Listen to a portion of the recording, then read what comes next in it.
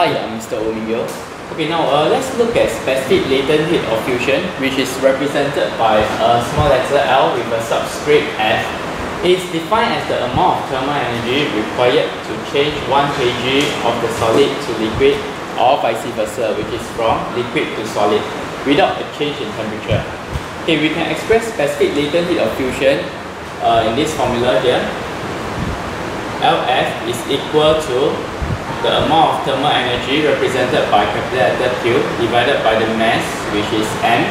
Okay, the unit for Q, which is thermal energy, will be joules, and the unit for mass is in kg.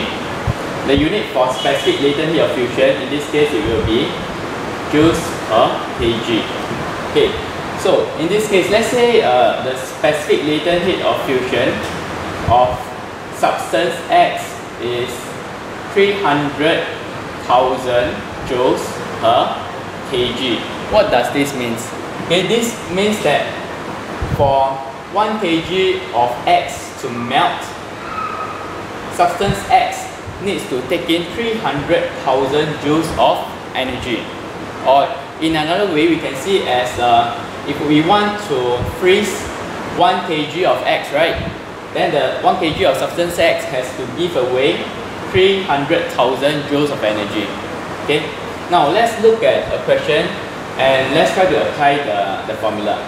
Okay, 2 kg of ice requires 680,000 joules to melt completely to water. So what is the latent heat of fusion?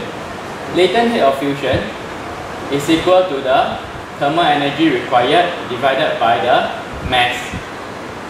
Okay, so the thermal energy required for the melting is 680,000 joules, and the mass is 2 kg. So in this case, we find that the latent heat of fusion is 340,000 joules per kg.